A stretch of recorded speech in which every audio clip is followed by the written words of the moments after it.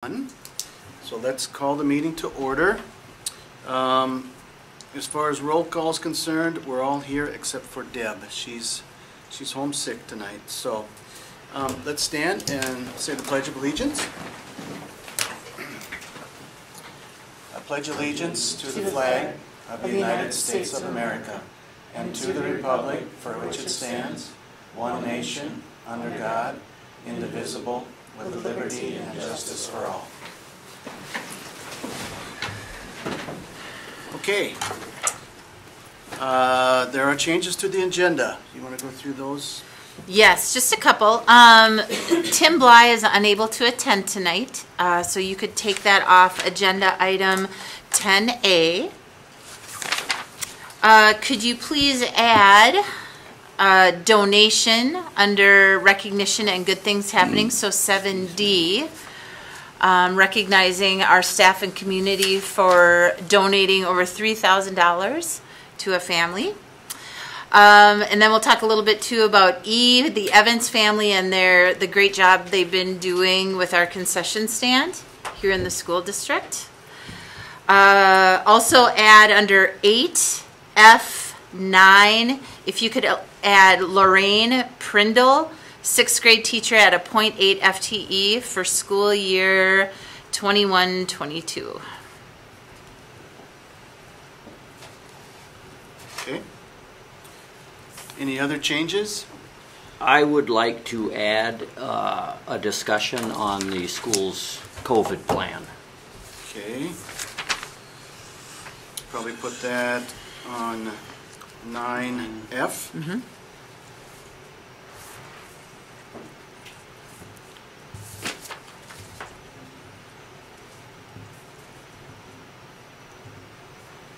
Okay, anything else? I'd like to pull off under 8F, number 7. I'd like to vote on that separately, please. Oh, okay. Good idea, Kat. Okay. Anything else? Where do you want to put that at? Oh, Lindsay? Yeah. Why don't we just put it on Right under the COVID plan? No. yeah, we can do that. Yeah. G, Yeah. that'd be FG.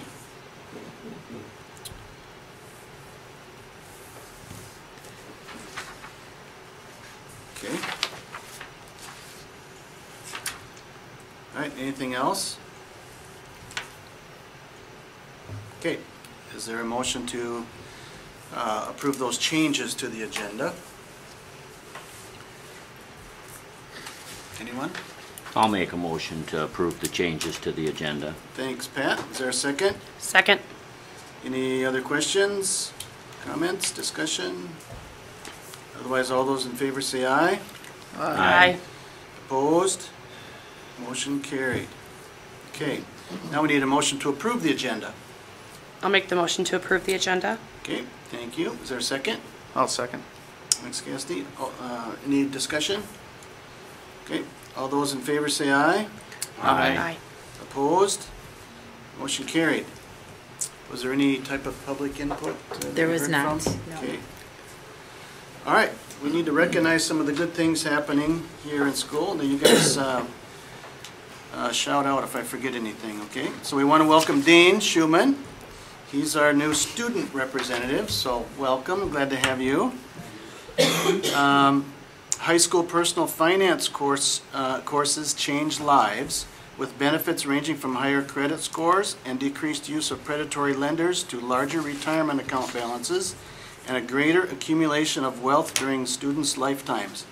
Only 1,500 schools nationwide have put in the work to guarantee all students are getting those benefits right now.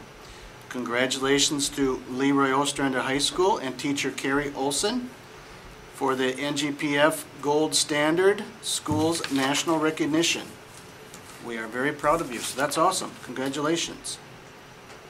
Congratulations to our fall athletes and artists. We want to wish you guys the best of luck as you head into the postseason play.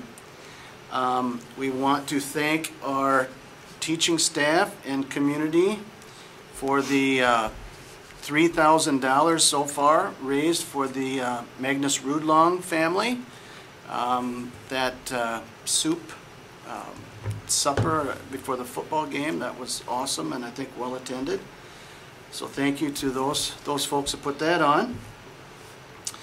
And we also like to thank Ryan and Diana Evans for the awesome job that they do with the concession stands for football and volleyball. So we appreciate that very much. Thank you very much. Is there anything else that I've missed? I'm sure there's a lot of other things, but we'll just highlight those for tonight. Moving on to the consent agenda. Any questions or corrections to the minutes from last month's meeting? Either one of the two meetings last month? Okay, treasurer's reports. Is there anything we need to add there? We had one void this month. Check 58040 was voided out due to change in officials. And I talked to Jen earlier about this. I'm pulling the CLA bill. If you guys look at the charges so far for the month of July and the month of August, the bill is already $22,200 some and 50 cents. If the number stays last year, which is 70,000 is the budget, we are already way close to going to be going over this year. So I think we need to decide what the best course of action is going forward. Because have we even seen a contract from CLA No. yet? I thought when we first did that it was capped at 70. That they couldn't charge us over 70 for the year. Is Correct. that still the way that is? Right, we did not change anything within the contract. What they were going to do was decrease the amount of time spent with us, like Christie in this case, Oh, okay. to keep Correct. us down to that level. And I mean, based on last year's, you always have a little bit more because I mean, we had a personnel changeover, and you know, we had to deal with the audit. But even for the month of July, the bill was just under $12,000, and they actually gave us a discount of $1,875. There's actually a discount for about both months, about just over $4,000. So if the full amount had been there, we'd have been over $26,000 for 2 months, and our budget is $70,000. Does it explain in the invoice why it's been billed so high? It doesn't. It lists like the hours for the July was 105.75, and it gives the bill, and there's some expenses and technology fee. And then August we had Sarah for part of the month, and Christy was here the rest of the month. But like I said, they do give us a bit of a discount. The discount for July was $1,875. The discount for August was, you know, $2,200. So, Still seems pretty high in my opinion. So, like I said, I mean, we had the audit, so you're going to have a little more with that. Yeah. And we did have a personnel change, but even the month of August alone was $10,302. Yeah, I know. Do you know offhand how that compares to those 2 months last year? Because it had still been the audit, everything would have been the same. If I remember right, we never saw a CLA bill more than $4,500. I mean, every month we ranged between $3,000 and $4,000. That was even, I think the only month that we were a little bit higher was the June. It would have been last June, because we had a lot of issues that we were finding from the previous business manager that we need to have, like the taxes weren't paid. Mm-hmm. So that one was a little higher because we had Sarah come in and help fix some of those things and fill out some paperwork and stuff. But otherwise, we have never had bills this high at all. So we must, I don't remember, but we must have approved continuing our relationship with them at some point. We did. We approved in June to continue with them with the contract forthcoming. Okay. But we don't have a Which contract. we haven't seen yet. We have So not seen. maybe we should just put that on the agenda for next month. And I'll have reach a out to- discussion about that, and hopefully we'll have a contract in hand by then. Okay. And maybe we need to meet with Linda. her again. Okay. So right now I have pulled it. It's up to the board if we want to send the check right away or do we want to wait and get this figured out before? I would recommend pulling it. Yeah. You know, Wait we've until had next a month. long discussion Just about this, so. Okay, so I I will would send an support that. email to Tiff and let her know that that one needs to be taken out of the bills that will go out. Okay. All right. Moving down to the donations. Ducks Unlimited donated $175 to the Yellow Trap team, so we appreciate that. The Leroy and Ostrander Lions Club donated $1,000 to the elementary snack cart, so sounds like the elementary will be snacking up a storm. All right. Personnel issues. Approve the hiring of Angela Emerson as yearbook advisor. Roger Bacon, junior high basketball coach.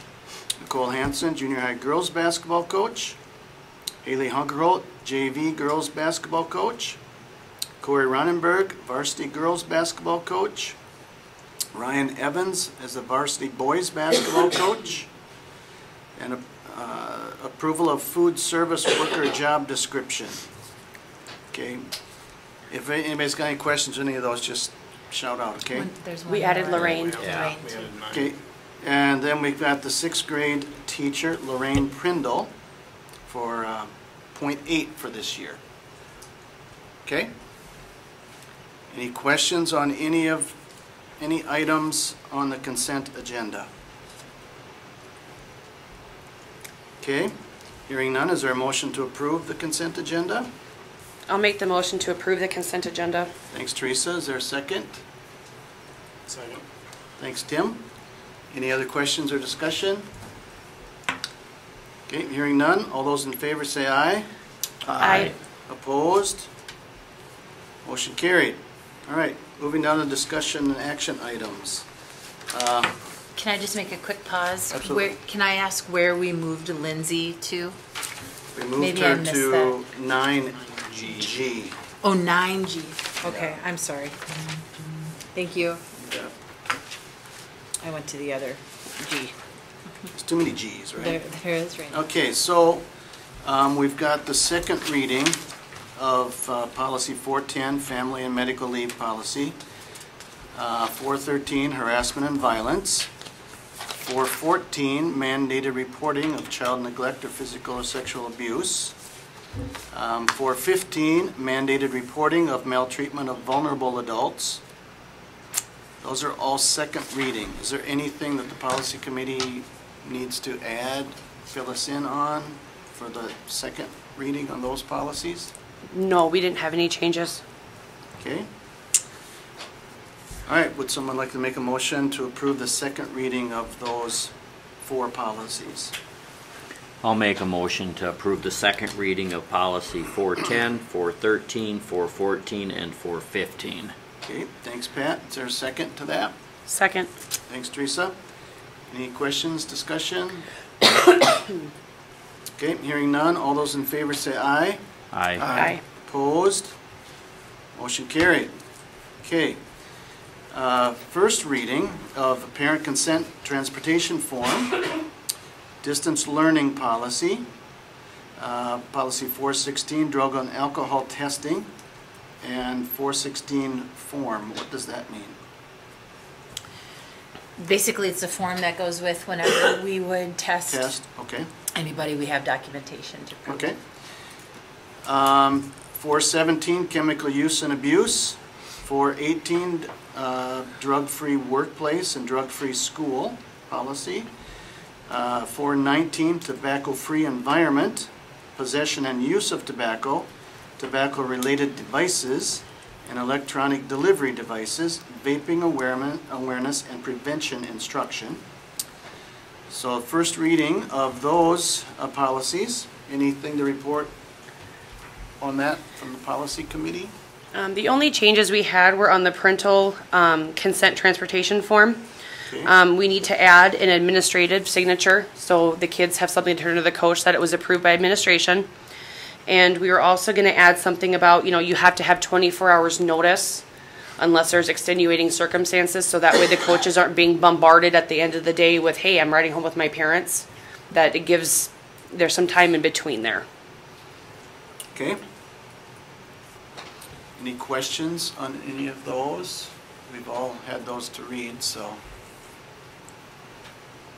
Okay, if not, is there a motion to approve the first reading of those policies? I'll make the motion to approve the first reading of the parent consent transportation form, the distance learning policy, policy 416, 417, 418, and 419. Okay, is there a second? Second. Thanks, Tim. Any questions, discussion? Hearing none, all those in favor say aye. Aye. Opposed? Motion carried. All right, just a revisit of the discussion of our financial practices as far as paying bills and so forth. So I think, Teresa, you have something to share there? There was some miscommunication last month on how the procedures would be going forward. So we need to be a little more clear on how we want to do this and set the guidelines, actually, set them in stone of what we would like to see done as a board. So I emailed this off to Jen earlier and Dave. So what I'm proposing is that, and like I said, then we'd have this all written down. The regular bills, such as the credit card, our Amazon account, utilities, the fuel bills, those have already been paid in between board bills as hand pays anyways. And I mean, honestly, who's going to pull the Minnesota Energy bill and ask questions? It's whatever the meter says. So I propose that we continue to pay those as hand pays. The local bills, I'd like to request those be paid as due. They're usually under $500 anyways. They're small amounts. It's usually something for the lumber yard or the hardware store. That the referees be paid in between the board bills. The refs already sign off that they've received their checks. Everyone has been. Same thing with workers. They sign off that they have been at the game. We've been getting, Jen and I have been getting weekly reports that shows the hand pays that are going out between. So far, that's worked really well. If there's any questions, it's just a quick email to get back what we need. I would like to see all others held until the board, unless they will be paid late, and then go ahead and send them out. And it's as simple as an email being sent that, hey guys, we've got a $5,000 bill here. The mail was late. It's due in 3 days. Can I send this? Jen can approve it. If for some reason they can't get a hold of Jen, I've approved stuff like that before, that we can get it out the door. But having something set in some type of guidelines or something written down might help with the communication breakdown we had after last month's meeting. I would assume most of the bills are 30-day terms anyway, right? A lot of them are, yes. And I would hope that the mail isn't that late, but you never know. Yeah. So, okay. Well, Oh, Christie wants to chime in. oh, Christy, go ahead. Sorry, I'm losing my voice. So the one thing too that we need to worry about, I'm not quite sure if my video is popping up or not because it's a black screen to me, but is we ran into an issue this last month with workers' compensation.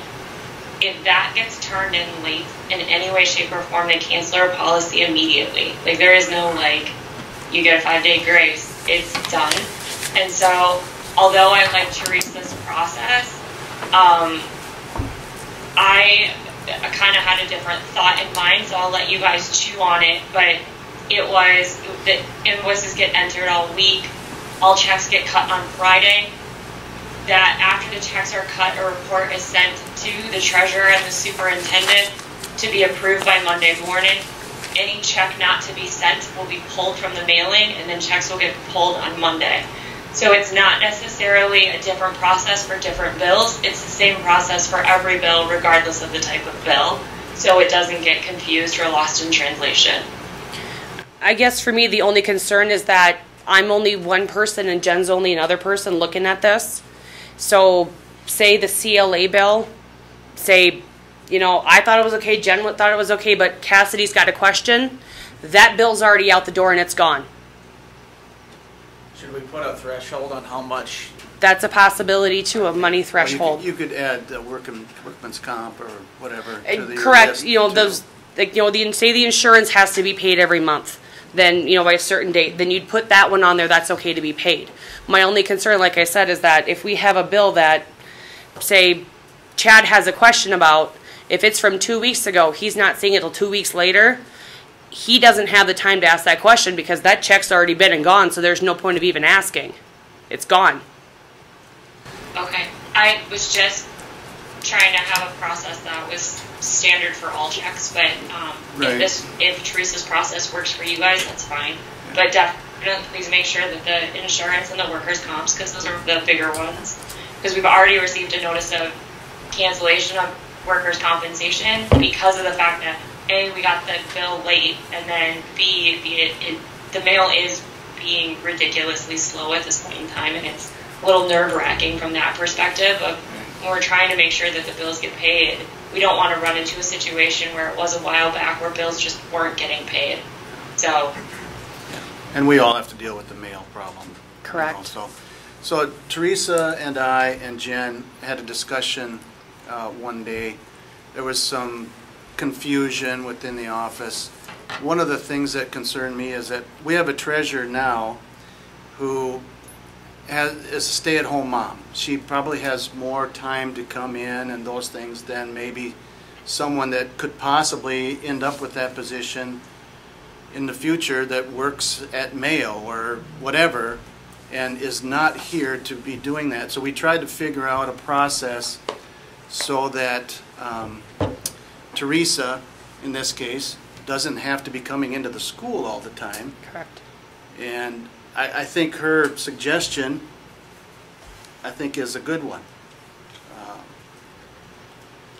And I mean, if it's not, we can always, you know, let's give it a try for a few months. If it doesn't work, we can look Right. at what specific parts aren't working and go from You there. don't have to be married to it. That's right. Are there any other areas of high priority that we need to be concerned about as far as like workman's comp or areas that we need to be cognizant of trying to get those bills paid immediately that you can think of? Because I know that's a big one, workman's comp, and I don't know, maybe other insurance, like, Some of those go out through wire too. yeah. So the board doesn't see those on board bills anyways. Those go through the monthly wires. And like I said, if there's something that pops up that say the mail is 2 weeks late and we have to cut it immediately and get it out the door. If Jen's here, Jen can approve it. If it's got to go out now and they can't get a hold of Jen, they can call me. They can call Dave. We can just say, you know what, go ahead and send it. Well, I think we gave them a threshold of like, what, 20,000 or something, 20. 25? So I think that's perfectly within that realm for her to Should approve cover that. most of So, those I mean, issues anyway. obviously, she's really Yeah. good about communicating with us what it's for, so I Correct. think that's fine. Right. Yep. Okay. So we probably should have a motion if we're gonna if we want to go with Teresa's proposal. Can you kind of go over that again? Yep. Let me find my email. And you guys, she'll read it tonight, but I can also send it out. I'll cut and paste it, Teresa, just from your email. All regular bills, the credit card, Amazon's, utility, fuel, now including insurance and workman's comp, those will be continued to be paid as hand pays during the meeting. Local bills can be paid when they are due, except in the LeRoy zip code. Like I said, they're usually under $500. Same thing, the referees can be paid in between because they change every game. Jen and I will continue to see the weekly reports of the hand pays in between. And then we are going to hold all others unless they are going to be late, with the exception of, say, a bill arrives late and we have to send it out in between, then it can just be approved to go out.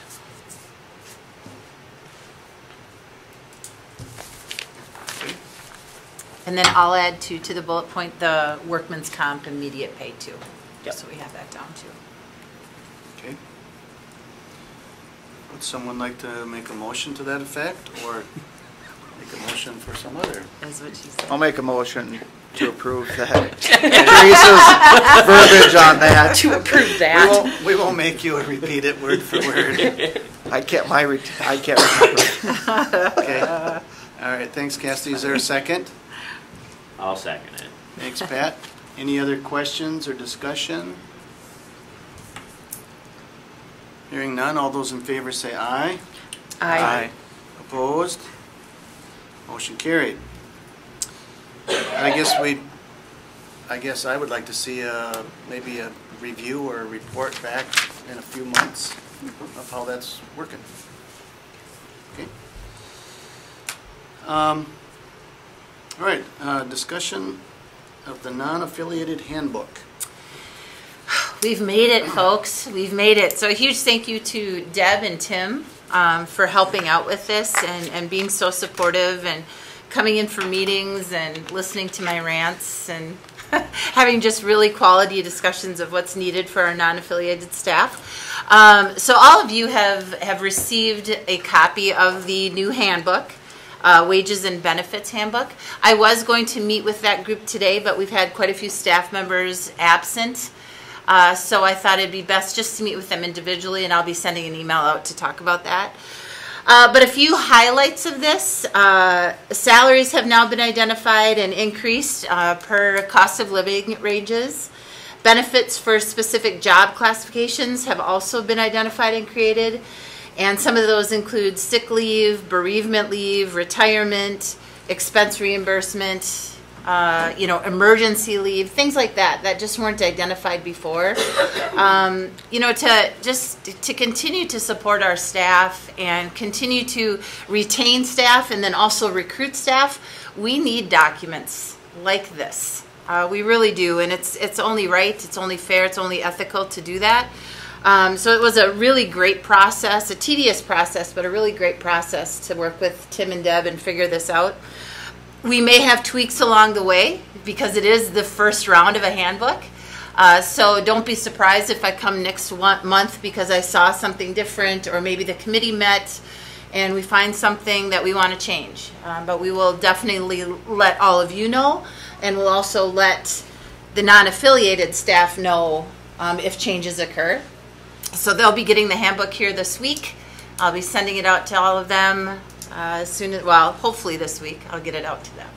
But any questions, I'll open it up to the group if there's any questions about this.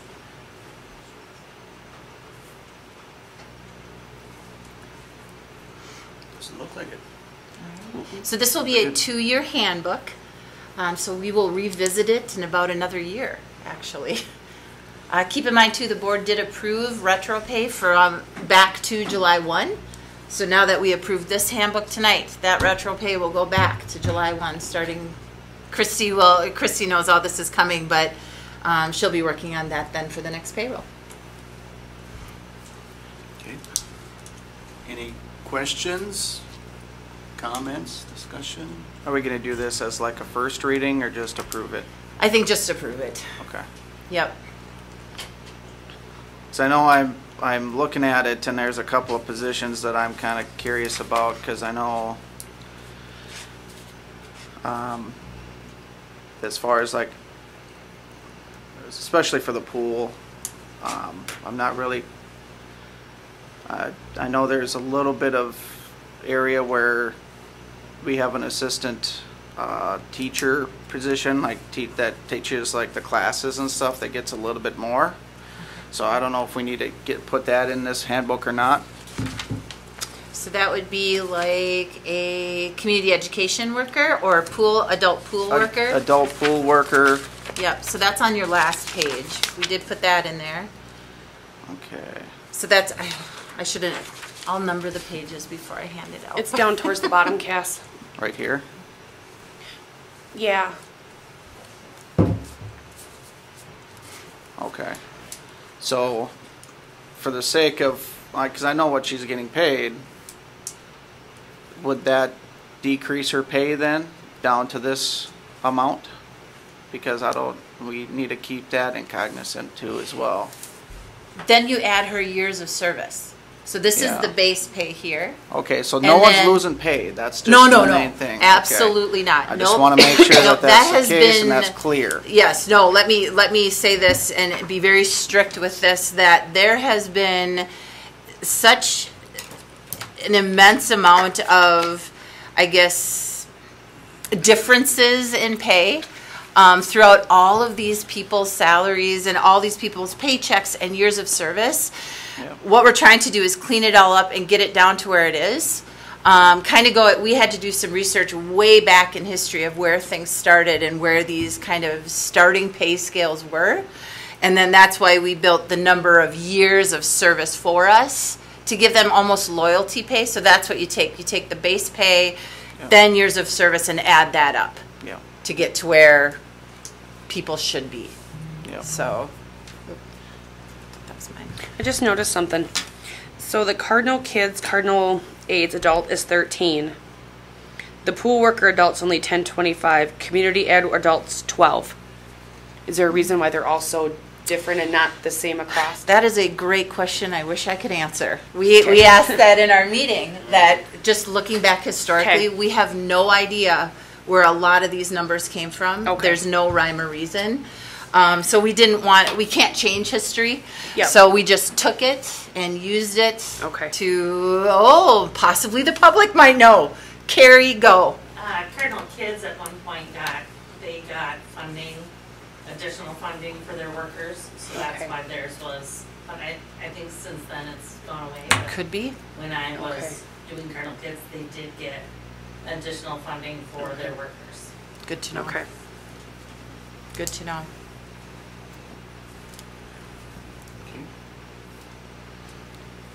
Well, I appreciate the work you guys put in to make that happen. It was needed. I think Much so. needed. I also think there needs to be, for the sake of transparency, what the pool manager gets as well on this sheet. We changed that to pool supervisor, the name, just to make it consistent with what, it was basically 2 out of 3 said supervisor. And so decided to say, hey, it should be supervisor.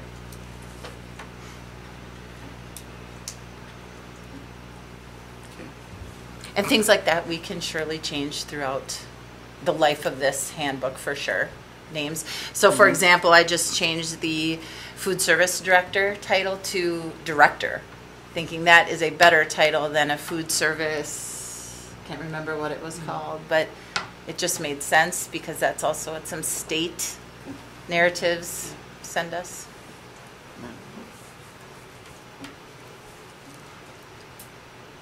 Okay. Any other questions? Comments, discussion?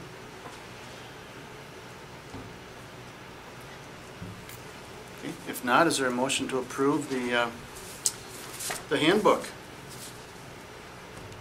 Non-affiliated handbook. You'll probably come up with a nicer name than non-affiliated. I'm trying. I'm trying. Is there a motion to approve? I'll make the motion to approve the non-affiliated handbook. Okay, thanks Pat. Is there a second? Second. Thanks Tim. Any other discussion? Hearing none, all those in favor say aye. Aye. Opposed? I abstain. Motion carried. Okay, discussion of a van purchase. Okay, so Dave, you skipped football. Oh, I'm sorry, I just checked that off. Sorry, discussion of the junior high football cooperation with Kingsland. What's the latest on that? So Aaron and I will tag team on this one.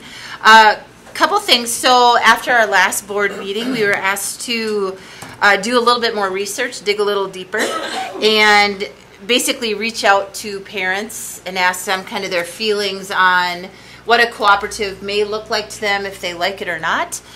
Sure enough, AD Carrier reached out to all the junior high parents. At the time of my mailing to all of you last week, 6 out of 8 parents did respond to him with a vote yes, essentially, informal vote yes, to cooperate with Kingsland in junior high football for 2023, or 22, I'm sorry. Since then, the other parent has responded and said yes. There's just a couple kind of questions still lingering out there that we want to make. One of the maybe conflicts the parents are seeing is that we don't want a lopsided cooperative that maybe you have seen in the past here. But we have really resounded to the fact, both Aaron and I and AD Carrier, that we are going to make sure it's a very fair cooperative. We surely aren't going to be the bully and expect everything our way. Instead, it's going to be very fair, as fair as we can make it. Also, there's maybe some hesitancy in terms of maybe on Kingsland's side, in terms of, you know, staffing and things like that. And so we're going to be, you know, reaching out to their new AD. They do have a new interim AD, and see how we can make things work with that as well. So we're going to do everything we can to make this right for our kids and create an opportunity instead of not having one at all. But we're going to make it so it is right, it is ethical. We'll do everything we can to support, you know, all the kids, whether it's a Kingsland child or a LeRoy-Ostrander child. We'll do everything we can, and we want to be involved and meet regularly in talking about it too. It's not just going to be like, hey, let's sign this document and have a cooperation. It's going to be regular discussions. We have to do that for the sake of a brand new cooperative. Anything else, Aaron, with that? No, not really. We just made sure we talked about, you know, Trevor and I have talked a lot about the, and you know, the spring, the way the spring co-ops are set up, and we know there's some improvements in that area. But, you know, we talked about to make sure equal amount of games at both places, equal amount of practice times in both places, equal amount of coaches from both schools. Everything, we want to make sure things is equal, it's an equal sharing, and it's, you know, we don't need to worry about changing the name because the junior high doesn't need a mascot. You know, but we did, you know, can you get a cheap white jersey and put red and black numbers? Can you get it, and then, you know, then you get a whatever dark, get a black one and put red numbers on it, or red and put black, whatever. So I think we can get away pretty cheap. I don't think we need to worry about equipment. Last night we played Kingsland. They had gray helmets and black helmets both. We have white helmets. So in junior high level, I mean, we're not going to need to break the bank on making sure we have the same, you know, color helmets. You know, probably just a nice same color jersey would be a nice idea. But I think those pretty expensive. So just the fairness, really making it a sharing opportunity and to provide an opportunity for kids. So, and like I said, it's a year trial basis. You know, the numbers just last night, Kingsland had 9 kids, we had 10. You know, that was this year's numbers. So I mean, that's where we're both at. So if we can, and we've seen it be successful with Mabel and Spring Grove, where they've been able to save their varsities because they co-op at that level. So hopefully that would be our goal too, is if that's what we need to do so the kids can play and then we keep our own varsities, that would be a great opportunity. So What do you think, that'd be a yearly thing? I mean, reviewed yearly, whether or not it's needed or not? it sounds like junior high is pretty easy, where it can be reviewed yearly if you want to. Really. I just asking. Yeah, if you do a good job of keeping track of your numbers, you know, as we Like can right see. now, we don't have a lot of boys in those classes, Mhm. and maybe 3 years from now we'll have a lot more boys. Who knows? Right. Right. I don't know. Yeah, junior high is not much. It's not because the conference just kind of makes their own schedule, so we're not relying on any outside source for the junior high stuff or anything. So Junior high is 7th and 8th. Is there a possibility to co-op with 5th and 6th too? Through I mean, community ed. separately? Yes. There you go. Yeah, because we have some kids going to Riceville, and some are going to Southland, and some are going here. Is 5th and 6th a possibility too, to maybe even try it? so that is not a conversation. Okay. You know, Does Kingsland have a 5th and 6th grade program now? I don't know. Yeah. Do they? Do they? do they? Yeah. And younger. Oh, they even have younger. Yes. Oh. Yeah, I don't know what they. It must be I don't know who they different. play though. I don't know if They they play in travel. like the Casson League. Oh, so they travel Sure. all over. Yeah, Yes. yeah. So maybe that's a possibility too if we're looking at, you know, the junior high kids, because I mean, looking at the numbers, if we do this, it's probably going to be a couple of years. That, I mean, if you start the kids young enough at 5th and 6th grade, they learn to play together before they hit the junior high program. Yeah. And most of the leagues around here are 11-man for the elementary stuff, and we've just never been able to. You know, we've always had Riceville join us to give us the extra numbers, and Yeah. then now we've been with Riceville because they needed the extra numbers, but Kingsland is an option. So I think it's worth a conversation. I don't think it'd be a bad thing to look into. That's a good idea. So, Okay. Yeah, I think it's great. We need to be able to offer those opportunities for our kids. Any other just comments, questions?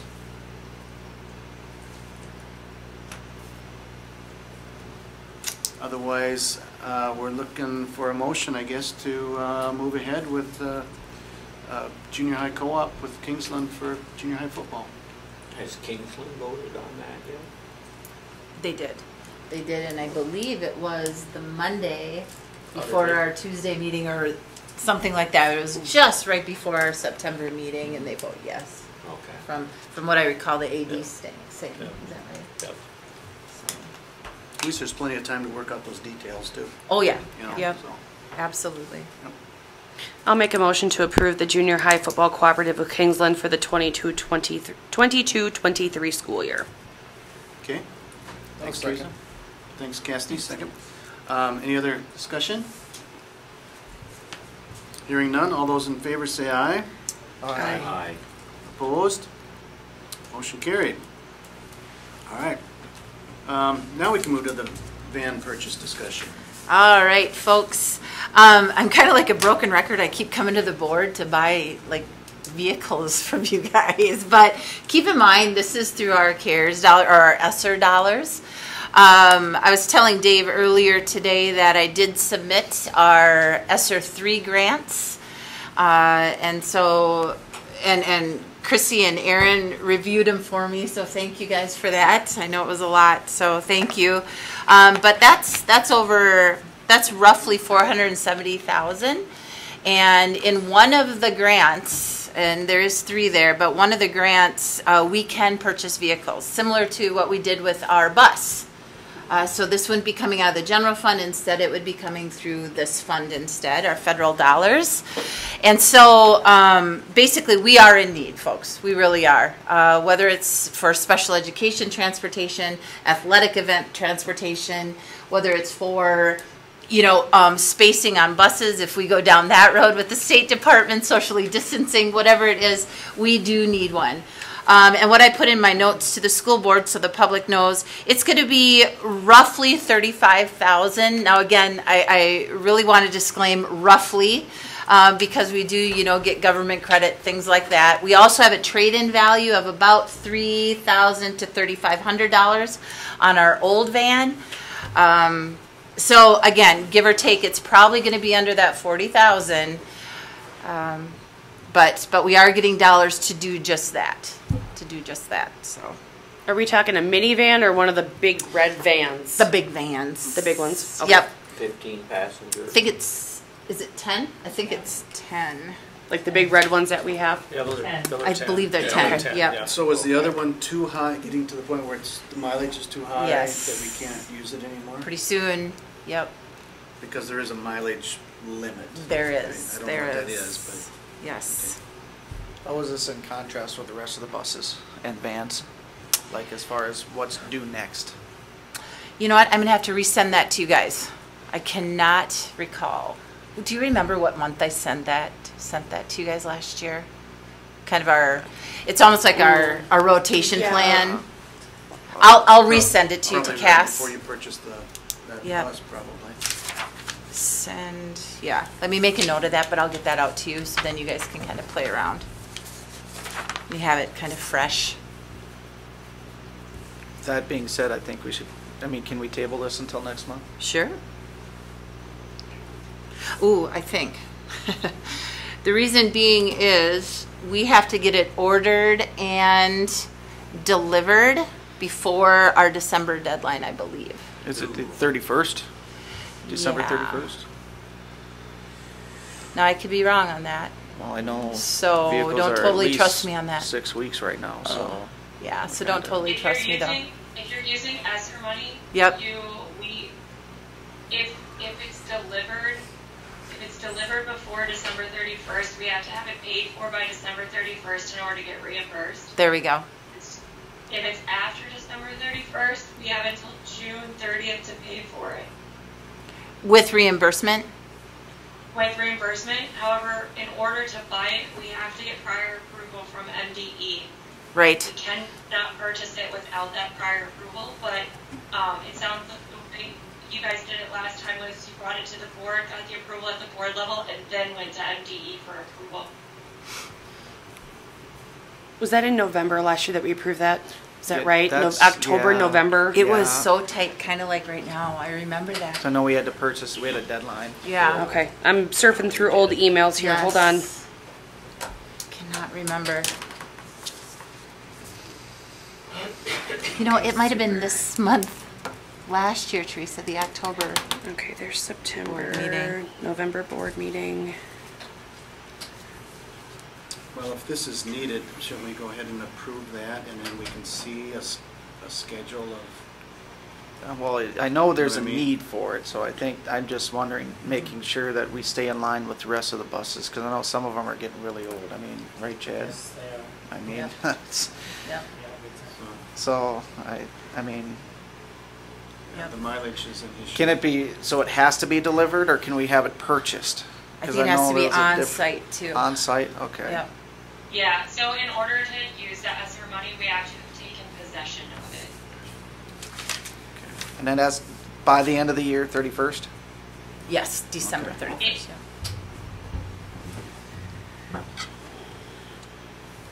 And a bus is about double that, roughly?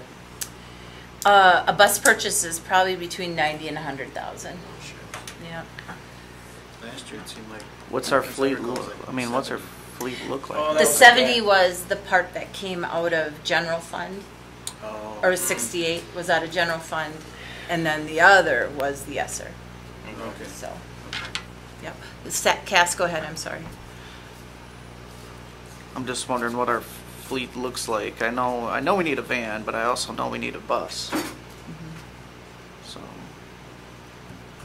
Is there a mileage limitation on the buses too? And actually, if you look at MnDOT, and there is a pretty significant document that has awesome pictures of vehicles, school district vehicles, and then the amount of mileage and the threshold, just kind of everything in it. I know, Chad, like, do you the vans recall the are, name like, of it? 12 years old and And then, Yeah, some of them are a So year. it's years a and year mileage. stipulation. Yeah, I think it's both. I think it's years Yeah. and mileage. Yeah. Yep, but it's right on the MDU website. I just can't recall what link you have to click. But it's a good report.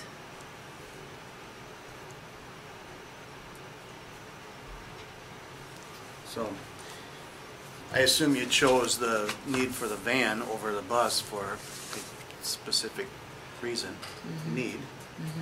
So, Yep. would Yeah. some, I'm still digging and I can't find it. I'll resend it. I can do that tomorrow too. okay. Well, it's gonna have to be approved by us and then goes to MD for approval I think as we, well. yeah, I agree. I think regardless, I think the bus is needed, so I'll make the motion to approve the bus purchase, or the van purchase. There we go. Buses, vans, Why whatever not? they are. Wait a minute here. Whatever they are. I could use a new car too. Oh, well, Cass is on a roll. Yeah, that's right. I guess. Okay, thanks, Cassidy. Is there a second to that? Chad? All right, thanks, Chad. Is there any other discussion? Okay, hearing none. All those in favor say aye. Aye. Opposed? Motion carried. I'll keep us posted. All right. Yes, expect Which some I know you emails will. from me. I know you will. Okay, Pat wanted to have some discussion of the COVID plan. So I would like to know, Jen, what the numbers are in the school. All right, so did some kind of running around today and had a lot of support from Nikki helping me find numbers, but our current numbers as of the beginning of October, and I don't have a true date if it's October 1st or 5th, but we'll just say the beginning of October, 7 adults have either been out with COVID or chose to be out because of COVID related something, and then 11 students is where we're at. Because Cardinal Kids is shut down for a week because of it, right? I would say Cardinal Kids is actually shut down. Yes, we do have COVID there, but we're not shut down because of COVID. It's because of the ratio of adults compared to students.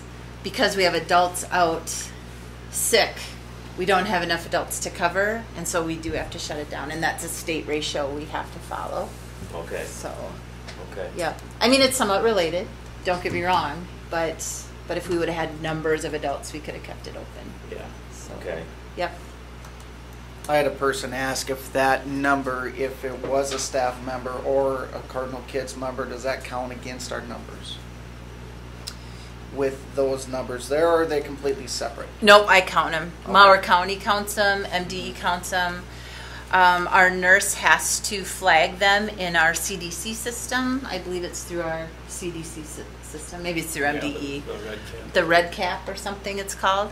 And so it's all in one because it's one district. That's if someone chooses to be tested and they test positive and report to the And school. reports, yep, as long as we're reported to. Yep. Yeah, they just wanted to Yeah, make good sure question. that, being that it's connected to the school, if those numbers were looped together. Yeah, that's a So, great question. Yeah, very good. Yep. I mean, it's no surprise we have people that are sick. It is cold and flu season. And our policy says if you're out with cold and flu symptoms, you should stay home. People are choosing to get tested, that's no problem. We're just not requiring that. You know, so. We're able to cover the staff that have been gone. They're not all been gone at the same time, right? Yeah, We're able to Right. cover everything. Yeah, fine. right now has Yeah, right been now we've been able to cover. a little bit, yeah, a little hairier now, but prior to, yeah. So things are working, right, staff members? I'm a little nervous because I was one of those staff people. So I'm a little nervous that if my younger son who can't stay at home, if he would contract COVID, I'm nervous about my time off. Just running out of time off because I have taken 5 days. Or just running out of your sick leave days? Yeah, so I'm nervous about that. I was very nervous about my students. That was just a big worry. When you know that you are positive, it was. I just don't want them to get sick. I don't want my coworkers to get sick. I was just like, and I don't mind saying that I had it because that's the truth. I went up and got tested when. And I waited a while, I was sick, and then I got a symptom that I thought, well, this is for sure. So I got tested, and yep, I was for sure. I just don't want, I know how hard But it is for regardless, me, you would have know, stayed home, right, because you were sick? Yeah, I mean, was that's sick. Totally that's sick. our policy, Yeah. right? Yeah, yep. I just worry, like I said, that because of COVID, normally I would not stay home with a cough and a runny nose. I stayed home more, I think, because I tested positive, because I chose to test. So that's where I worry a little bit. Because the testing is not, to me the testing doesn't really help anything much other than for your own personal Right. peace of mind. Right, and for Because my, say you tested negative, just because Yeah. you tested negative, but you still had cold and flu symptoms, right. you still shouldn't be coming back until you don't No. have those symptoms anymore. Right. And my biggest symptom, like now even, is that I have a runny nose. And I'm not home. I've done my 10 days already at home. But like the last few days, last week even, I would have came back to school with a runny nose. I have Kleenex. I'm okay with. It's not. You could have a I don't know. cold symptom for. I don't know how to month. explain And how, that's- like, I didn't want. Right. Yeah, and I've had allergies. I've been at school with knowing that I have allergies. It is allergy season too. Yeah, and I've been at school because of that. I don't know, with that, with the whole thing, that was the biggest concern, I guess, and my mom said too, she's like, you're gonna stay home. And I'm like, yeah, I'm gonna stay home. But it was a hard decision. Like, should I come back Monday? I'm feeling better. But then when I lost my sense of taste and smell, then I'm like, okay, I can't come back and bring these to kids who are vulnerable, who don't have any choice in any matter. So that was just my kind of. And it's gonna go around. Yep. It is. I mean, college football games fill to capacity. Yep. You know, who's gonna want to shut down the country again? No. And I certainly wouldn't want.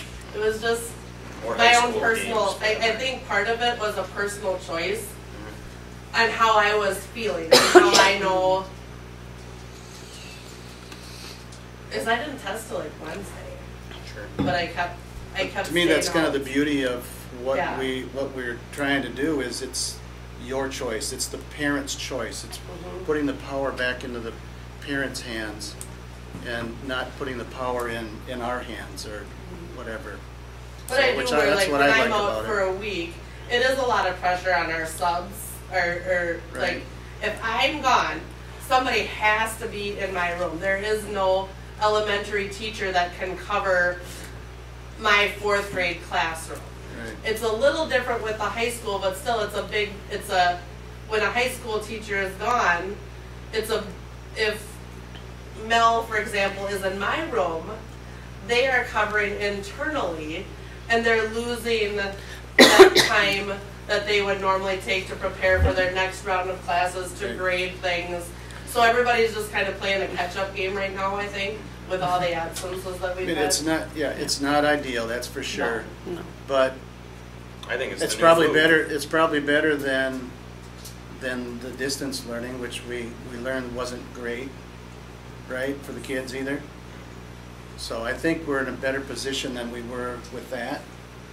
We just have to make some of the absences because people are sick. And I with think it's- just have to have a little patience and Just have to make it understanding work. that Yeah. people are sick, they need to stay home, and Yeah. And that What we grades need come to do up, to I mean, get I them was caught gone up over and- like midterms went out, and I'm just sending them home tomorrow, Yeah. when everybody else probably sent them home last week. Yeah. And I haven't had, I have had 0 complaints. I mean, everybody was just like, And that's understandable. yep, very, very good group of parents out there. Yeah. Obviously, I don't think it's going away. I mean, whether you're vaccinated or unvaccinated, it's pretty much proven it's Yeah. here. I'm going It's gonna this be year, here. way this year, next year, year after, it's here to stay. We have to learn to deal with it. How has it been with covering staff? I know we have Mal internally. I know Trevor still has a teaching element. I mean, so we have 2 He helps internal. out, I help out. We've had So far, we've been okay. just like every other year before COVID. I've been in Okay. the classrooms. Jen's been in the classrooms. You know, it's just what we do. Yeah, in the past, we've had a lot of people out with the flu before. Exactly. You know, it's happened before. So now they just have a label for it. Right? So, okay. Part of my concern is that there are gonna be some parents that in order for them to, if they have a sick child at home and they gotta take off a day work, there's a fair chance that they're gonna send them to school and say they're okay. And I know there's really nothing we can do about that, but I question whether or not the school district needs to make the statement that we recommend that you wear a mask, probably as much for legalities as anything.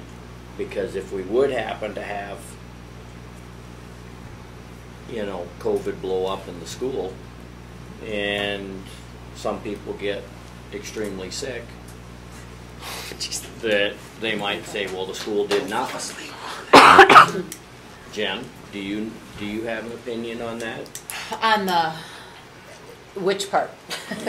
Whether or not we should recommend that they wear a mask. Oh, okay. We not enforce it, still leave it their choice, but we say that we recommend that you wear one. Gosh, I haven't, what's been nice is I haven't been having to think about it too much. I think it's more for me Can I go back to your first statement, and then I'll get to your second statement? I do have a concern about our families having to take off work. That is a big concern of mine, and of course our teachers too. Just one, it's hard to leave work and then you come back and there's a lot more work for you. I understand that. But I also understand our community has a high rate of poverty, and a lot of our jobs that our parents and community members have maybe don't have leave time balances or leave time at all, and so that worries me. So that yes, they will send their sick child to school just so they can work to put food on the table. So that makes me a little, I think about these things, you know, it's the bleeding heart, I'll say that in me for sure. But so I worry about that, I think, more than anything else. And then it does relate to, so then what do we have to do to be proactive in protecting our kids? Now, at the end of the day, I'm going to support the board in whatever you decide. All politics out the door, no matter what it is. I can't have my politics at this table at all. So I'll do whatever the board needs us to do, what you deem appropriate and the best for this community. That's why you're elected for these decisions. Currently in Chatfield, where my kids go to school, it's not a mask mandate. And our numbers are very similar in Fillmore and Olmsted County that they are here. And right now it's working actually okay.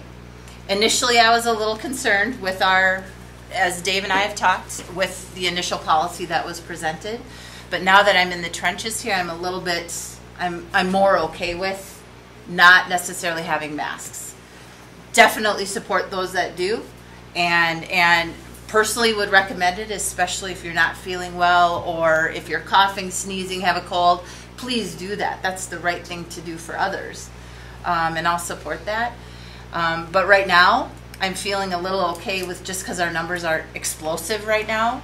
They're not great. I mean, yeah, we want 0 kids out sick, 0 staff out sick.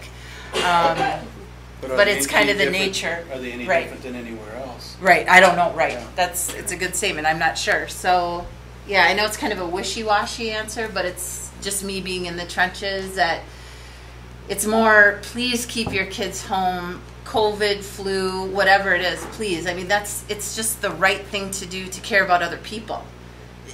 If it is the flu, yes, you can give somebody the flu, you know, or if you're sick or whatever, regardless of the title of the illness, you could give it to somebody else. And so let's be kind to one another and do something to mitigate that. Does that make sense? And I talked a little bit all over the place. I did the same thing with Mitchell. Mitchell developed a little nasty cough. Had nothing else. I kept him home for the week, so he was home for 10 days. By the time Sunday night came, he had a cough like once all day.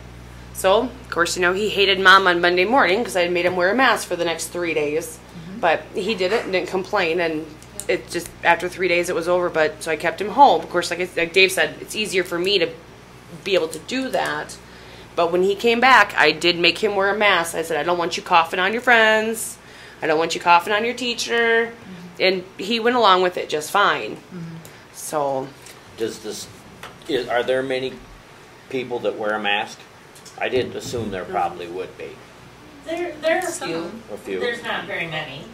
And I don't think I There's see some. any in the elementary. Are you talking adults? Yes. Oh, adults. Or No, or there's students. There's students. There's a handful of adults and a Yeah. handful of Yep, there's a students that handful were. of- I'd say about a dozen, a little over a dozen regularly. I would say that there's elementary students come in my room that have masks on. Oh, do they? I don't. Yes. Yep. I haven't seen Yep. them. I've seen. And I I've will seen it all over. suggest too, we have really become accustomed to here and have done a really good job of just, which we probably should have been doing for years, but social distancing. This is the closest I've been at a meeting, is this meeting right now, to somebody. But people tend to kind of have really just kept their distance, which we probably should have always done. Just like hand sanitizing stations, probably have always should have done that, you know. And so we do keep preaching that, you know, hey, quit touching each other, wash your hands, you know, keep your distance from each other. We do that. If you go into the cafeteria during elementary time, you'll see, especially at the younger levels, the teachers really spreading them out when they're in line.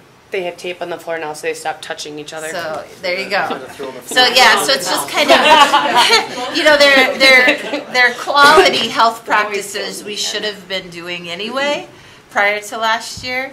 And now we're just kind of getting into the swing of it and best practices of it. You know, again, I try to send y'all the Mower County data every week, and I watch that regularly, and I am, you know, studying it and watching the trends, and yep, there is a spike in trends. We're seeing it, and you guys see it too every week. And so, yeah, this discussion is going to be reoccurring. You know, we can't stop not having these discussions and not being proactive, not, you know, facing what's going on, and at the end of the day, you know, our priority has to be the safety of our kids. Secondly, to, you know, first, second would be academics. You know, but the safety of our kids, no matter what it is. Is the custodial staff still doing like the daily fogging with the sanitizer gun machine thing that we bought? So our guns are broken right now. So the company is coming in, when? This week. Tomorrow or next week? No, someday this week. Yeah, this week. Okay. I get my weeks mixed up. To fix them, and then yes, that'll continue to happen. How long have they been down? Well, beginning of the year, but we've been using the sprayer. Sprayer. Oh, okay. instead. It's not the fogger, but we've been using the sprayer with the disinfectant stuff on it. Okay.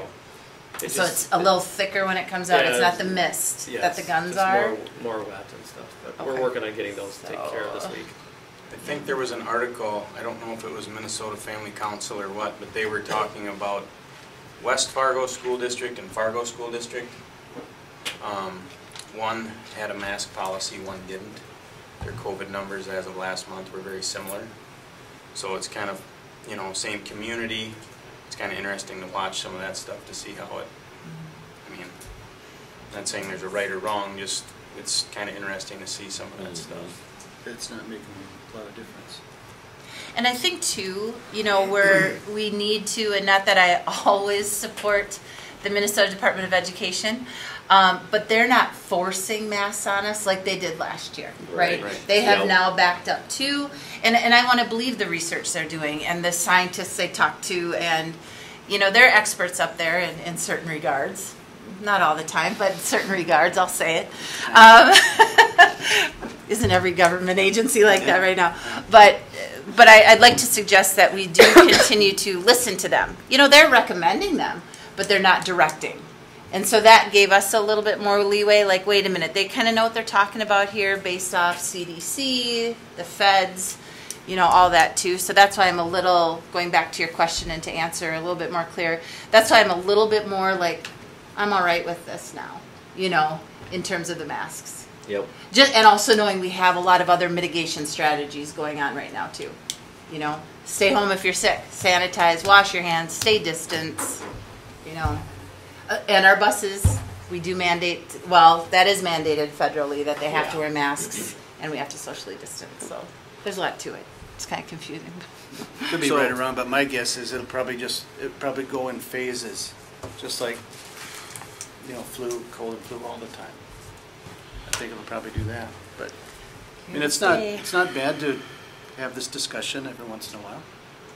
So good. given our policy as it states right now, I think my question would be, is the district safe if someone or a student or staff member would contract COVID and, heaven forbid, pass away from this? Would the district be covered? Is that what you're kind of where you're coming from? So That's the question I posed to MSBA. How would you prove that we were liable, though? I posed that question to MSBA back in August, September. The recommendation that came down from Gary Lee was that while they're going to have a tough time proving that the school is the sole cause of this, there was nobody else, that's going to be hard to prove, but they said in the meantime you could bury yourself in lawyer bills trying to defend yourself. There was 3 last year. That wouldn't matter what the policy said. Right. Correct. They said the word recommend would give you a little bit of coverage. Were you able to talk to Morgan about that? No, she was out when I called, and then I forgot to call her back. Okay. She was out on vacation. I could see where if there was a lot somewhere. of other places that were different as far as COVID goes, but to try and nail down LO school district is where There actually is a school on the west coast, or sorry, the east coast that actually is being sued. A 10-year-old And girl that's- caught it, and they're trying to sue the school district. Yep. I just want to make sure that there's things in place just in case it does happen. We need to protect the district because I mean, like having some if kind one of insurance. those, yeah, if one of those were to happen and we get sued and whoever wins could be catastrophic to this district. I'd say the only thing we have right now in terms of an insurance policy would be that we have a law firm that we would go to. You know, that's with any time there's anything related to law or lawsuits, that word, or suing. The very first thing I do is immediately contact an attorney, and so then it's off the district. You know, so that's what we have. Yeah. You know, it wouldn't come down to policy. It surely wouldn't come down to practices. It would come down who has a better lawyer and the most money. We've been The only approving people policies. that win are the lawyers. And that's true. We've been That's true. approving policies all year, and we could get sued for any number of things, and it really doesn't matter what is written on that piece of paper. It comes down to who's got the best attorney. It's sad, but that's the way it is.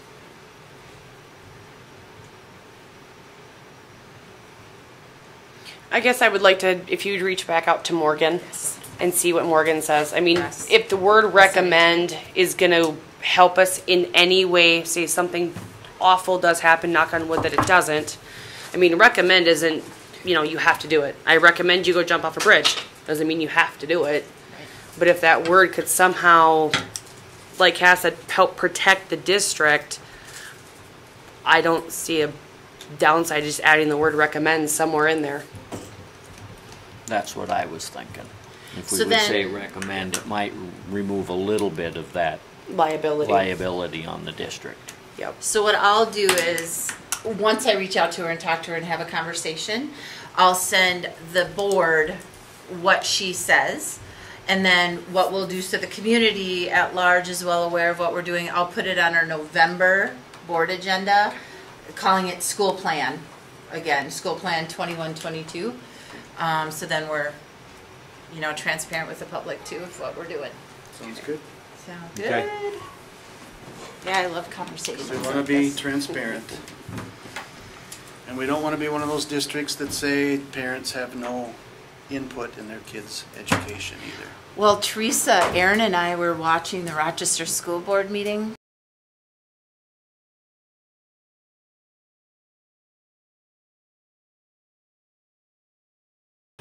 Was that recording?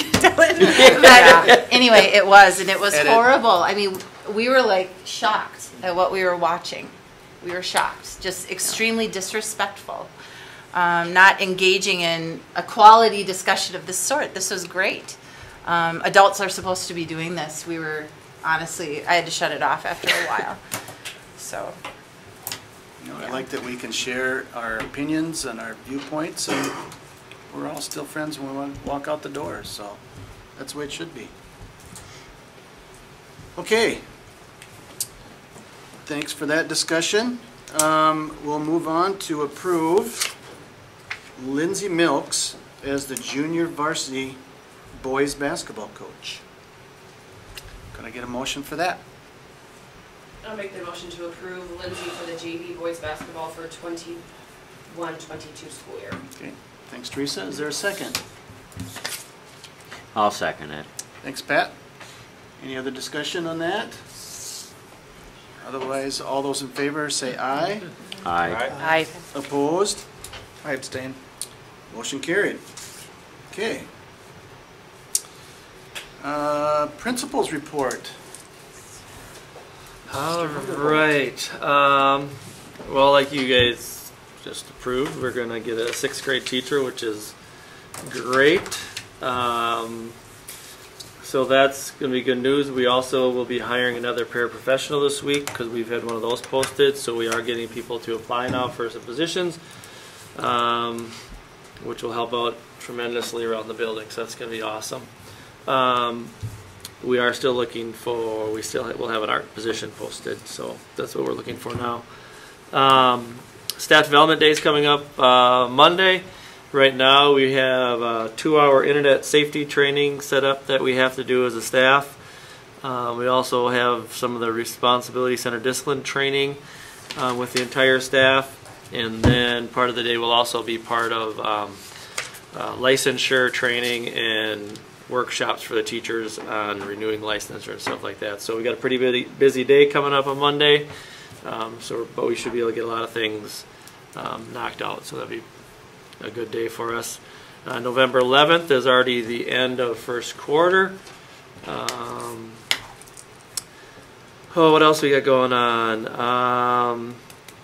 We just got another, speaking of positions, reading corps, we filled that spot, the K-3 reading corps person, so that person started this week, so they'll be working with K through 3, and we're helping with reading, which is awesome because we've been talking about how do we get these kids caught up and help and keep improving our reading with those little guys.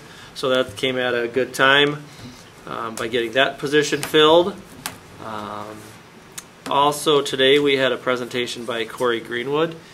He's a speaker, goes around the country. He's from Grand Meadow area and speaks a lot on, it's the second time we had him. The first time was a lot about his experiences and suicide prevention, and then the message just is, everybody's special in their own way. They have, live your life, be kind, be courteous of others. It was just a really good message. He brings a band, so a lot of lights and music and loud noises, and the kids really like that. So hopefully they got the message out of it too. But otherwise, it was the second time we've had them, so it's been pretty cool. So we're trying to bring people back in now since COVID. We couldn't bring anybody in, so now we are bringing in people with, suicide prevention, bullying, and stuff like that. We're starting to bring more presenters and programs and things like that. So getting back to normal almost with some of these things. So that's pretty awesome with what we have going on here. So I don't know, it's just busy. Just busy around here, so but it's good busy, but it's just like I said, I could go on for a lot of other things. So any questions before the last thing I'm going to go on and talk a little bit about test scores? Any other questions before I kind of talk to you a little bit on the test scores? I believe Jen sent these out to everybody. There should be three different things. I kind of broke it down to this year or last year's scores. It's hard to continue the comparison when you had a year break and then we had scores last year, because if you look at this sheet, normally what I do is see how it's broken into how many students were exceeds, how many were meets, and so forth. What I normally would do is, so now this year when we retake it, what I'll do is I'll take these numbers here and see what kids moved, because I talked to you guys a lot about growth. So we're looking at those the 4 components here, and we want to move those numbers to exceeds to the left. Does everybody follow that? So that's really where we'll check the growth of. So the 3rd grade scores now as 4th graders. I'll see hopefully now, for example, in reading for 3rd grade we had 4 partials. So hopefully now next year when they get to 4th grade, there'll be maybe only 2 partials. So our goal is to move people up. So this is where I really start doing some more comparisons. But obviously I didn't have the year prior to this to put on here to compare those.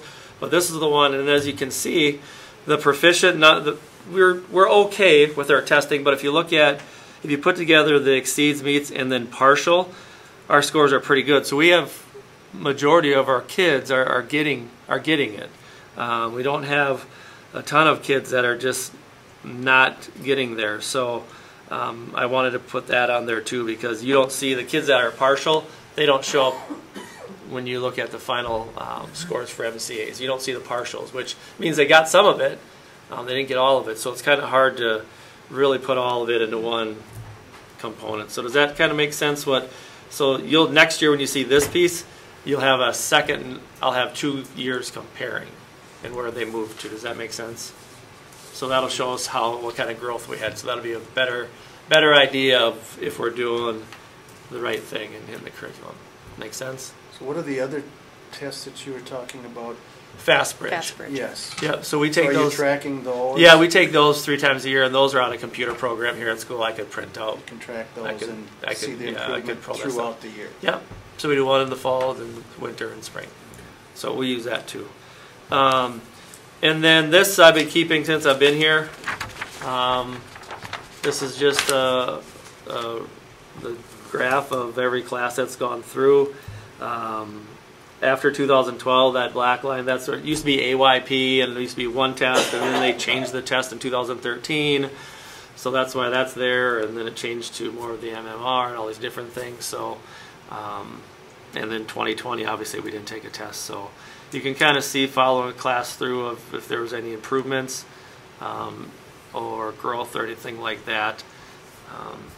But then, you know, you got a couple of years where you get up in the high school, you don't take, like math, for example, you take it in 8th grade, and then you don't take it again until your junior year. So yeah, that's a big jump there to get. So I just do that for my own to look at that, just to kind of keep an idea. I like breaking it down with the Excel sheet a little bit better. And this just for this was this one is just the first one I made, just the initial reaction of looking district wide, not breaking really down other than just our district scores combined. You know, if you look at the math, you know, I kind of compared us to the state where, you know, in 2017 and 19 we were increasing, we were going the right way before COVID hit. Same thing with reading, we were going the right direction, we were increasing, and then COVID hit. And then as you look at our science looks pretty good because, you know, we were actually decreasing before COVID, and we're actually increasing now once COVID hit, and we're going the other direction. So that was, I guess, our we're doing something right on the science part of we have a science teacher that's focused and doing a lot of things with the lab, and really has a great knowledge of the science, and it can tell, and just those testing pieces. So I know that's just a lot of information thrown at you guys. Any questions on any of this? So teachers use this information plus the FastBridge stuff, and then they kind of see where they should be hitting based on their scores. You know, and every month I send you a little kind of paragraph on kind of our curriculum, because it's based off our mission statement of, I believe it's under review, revise, and implement our current curriculum review process. The data that Erin is retrieving from our teaching staff and our students, this is used to determine what curriculum will fit best in their toolboxes, in the teachers' toolboxes. Like, oh, look at this strand data in terms of statistics or algebra. You know, hey, we are really missing the boat here, so let's dig deeper. Oh, wait a minute, we didn't even cover this in our current algebra textbook. We need to start reviewing our curriculum and maybe supplementing or getting something new. So this data is a lot more comprehensive than just, hey, this is what the students know on that given day. It's also what is the district doing to support our teachers in the classrooms in terms of the tools they use to teach and instruct. Is there a way with FastBridge to kind of see, I've never seen a FastBridge report. I mean, because I know we got some red areas in here, but I mean, COVID was threw everybody for a loop.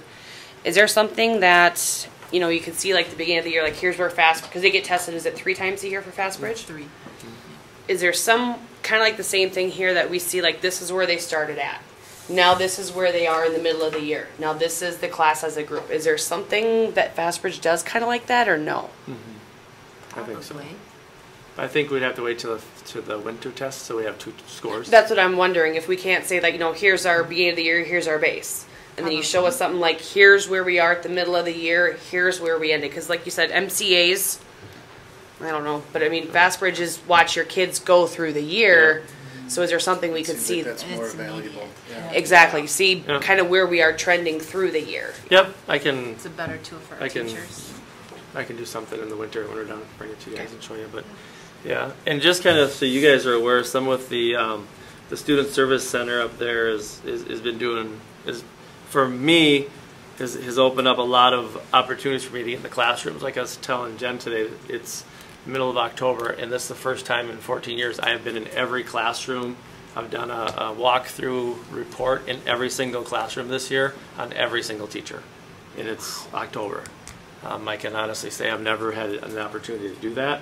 So I got everyone done pre-K through 12th grade with a walkthrough. That doesn't count visits when I just walk in and I don't write anything down. So I've been in everybody's rooms at least 2 to 3 times this year. So it's awesome for me because as a building principal and being able to do curriculum and instruction, now I can start helping the teachers because after MEA, I start my first round of evaluations on this year's third of the teachers that have evals. But I'm going to do evals on a third of them, but I'm going to be in everybody's classroom, which I've not ever done before just because I've not been able to have enough time to do that. So hopefully we should see some improvements with figuring out if there's any issues with grade books or curriculum or test scores, because now I can really focus on my main job of the instructional leader in curriculum, which to nobody's fault, but unfortunately with the other responsibilities, it's been hard to do over the years. So no excuses now. We should see nothing but improvements. We should see everything getting better as long as, cross our fingers, the COVID leaves us alone and lets us stay in school. But I'm excited to be in the classrooms. I'm excited to help our teachers get better. We can always improve. I can improve. Teachers can improve. So that's what we're looking for, and where can we do it and use this data for guidance. But I'm pretty excited after being able to get in the classrooms and observe and meet with the teachers and talk to them and start talking more about standards and all those things. So just so you guys know, that's kind of what's happening with, you know, a lot of those small things that take it off my plate so I can be in the classroom with the teachers where I should be. So, and hopefully the teachers they like that. They're like, hey, wait a minute. No. But no, I think they appreciate it too. As long as get back. As long as you don't come in and start on me. Right. No, so like I said, things have just been going really well. The Student Service Center up there, they're starting with the attendance and the grade checks and the college and career readiness and all of these things that we kind of did is just getting so much more in depth. We're hitting more students. We're providing more opportunities, and not only for the students, but now the teachers get more opportunities because they get more of me now for that stuff too. So it's pretty awesome. So just thank you for giving us the opportunity to add that upstairs. Hopefully we see a continued improvement in all areas. So, and we'll be coming with data. What Aaron, just kind of piggybacking off your last sentence there, the student services team, we're going to provide you all with data around the February time frame to tell you exactly what he's talking about, what their duties have been, the impact of those duties on kids. We could probably do some sort of, survey or a deep dive data for all of this stuff. And also to piggyback off what Aaron is saying too, every time I am in this district, 2 or 3 times a week, he sits in my office and talks about teachers and instruction. And that's exactly what your principal should be doing. 90% of his job should be surrounded on student achievement. It really should be. And that the majority of the time it should be about teachers. They are providing that, and he needs to have that opportunity to do that. So I agree with him 100%. Thank you so much for giving us the opportunity and giving us the opportunity to prove to you that it's going to work. We're going to prove it to you hopefully by February. So. Was there a good turnout for that college FAFSA last Tuesday? I think there was at 6:30. It's next. Or is it next? It's coming up. Yep.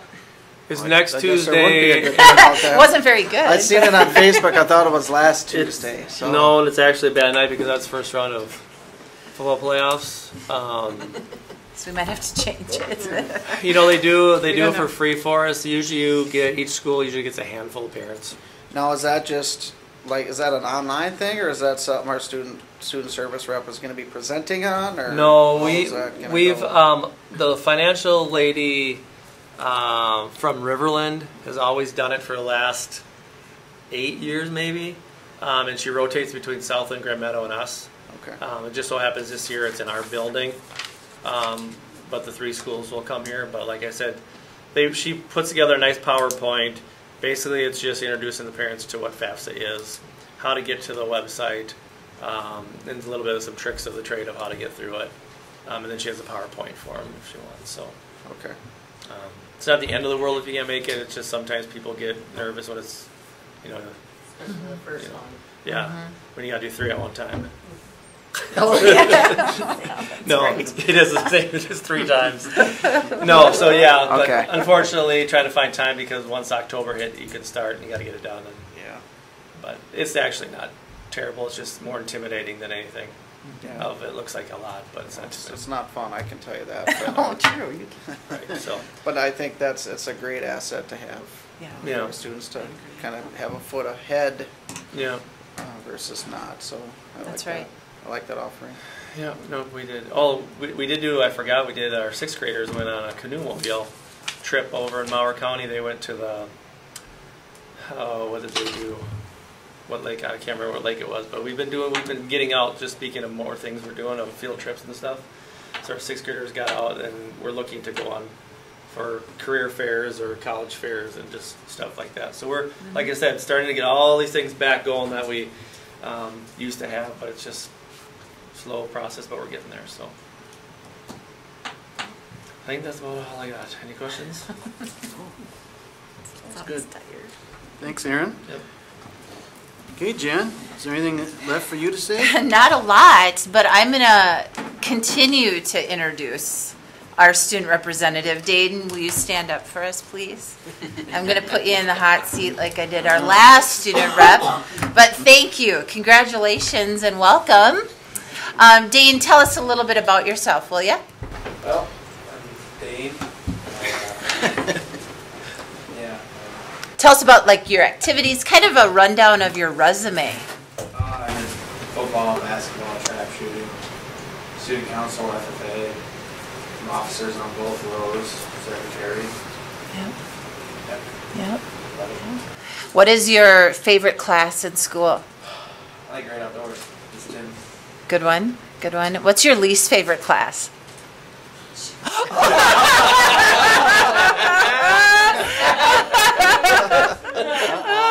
It probably has to be advanced math. It's challenging. Yes, it would be.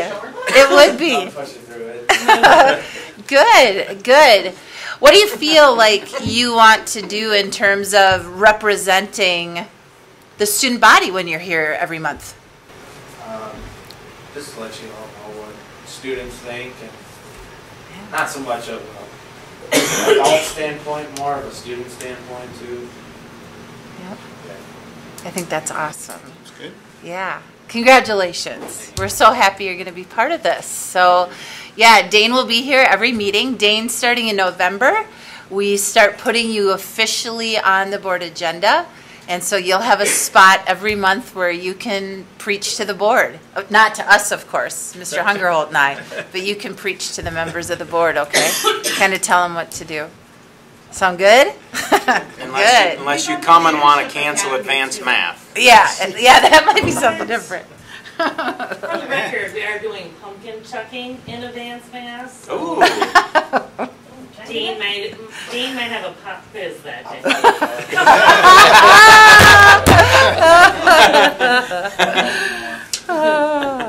Awesome. Well, thank you. I'll go through mine really quick. Quick reminder to our community that our Truth in Taxation meeting will be at the December school board meeting, and that starts at 6:01 p.m. Excuse me, I'm going to cough here. The audit will be presented at our November school board meeting.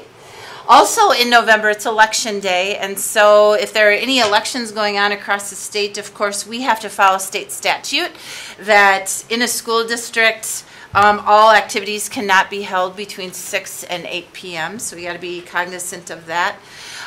We will have our yearly mock OSHA will be coming up in late October, early November, so kind of look for more details on that as we go, including lead and water testing issues, asbestos issues, things like that. Also, our building and ground committee members are all going to be a part of that as well, those discussions. Business manager Millering and I will be starting to work on the 22-23 school district budget. So we like to work on those a little bit earlier than maybe most superintendents and business managers, but we always want to keep a pulse on what we're doing. But then also be a little bit more formalized in terms of futuristic thinking. What are we going to do in 5 years from now and 10 years from now? We want to think like that. So more to come on that. Also, just to keep the board in the loop, that I am continuing to reach out to third-party cleaners. I've received feedback from 4 of the 7 places I've called, so at the November meeting or probably before that, you'll get information from me, but I can present to all of you on dollars and days, duties, things like that, that comes with those third-party cleaners for the district. As many of you have heard, a key fob entrance is coming to our Cardinal Kids, Cardinal Care area. We think that's going to be a little bit more safe for our parents and students in that part of the building, so we're excited about that. I want to reiterate what Chairman Lunning said related to our student artists and athletes. Again, coming off a pretty difficult year last year, they showed such resiliency and strength, and now coming into this new year with some restrictions, I tell you what, they're just outstanding. They're fun to hear about and watch, and pretty proud of them, that's for sure. And then finally, a huge shout out to Mrs. Saylor's class, her 6th through 12th grade cards class. They sell coffee and tea and hot chocolates throughout the week to our staff and student body.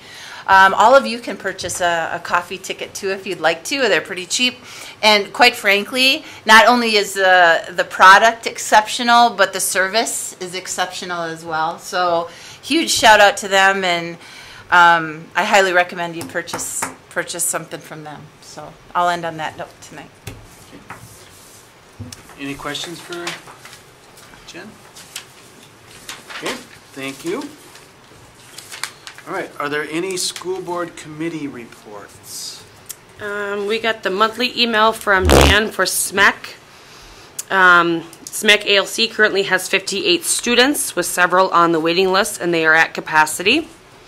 The level 4 program has 10 kids, and that is full, along with most of the level 3s. And SMEC and the member districts have seen an increase in the number of students on IEPs. Right now, there are 616 kids. That went up last year with COVID. And then ECFE, October 28th is the Halloween party. And then regular ECFE classes will start in November. Very good. Anything else anyone has? Okay.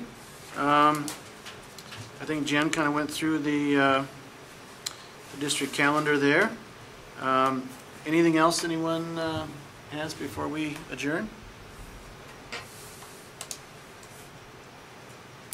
If not, is there a motion to adjourn the meeting? Make a motion to adjourn the meeting. Thanks, Tim. Is there a second? Thanks, Chad. All those in favor say aye. Aye. Opposed? Meeting adjourned. Thank you all.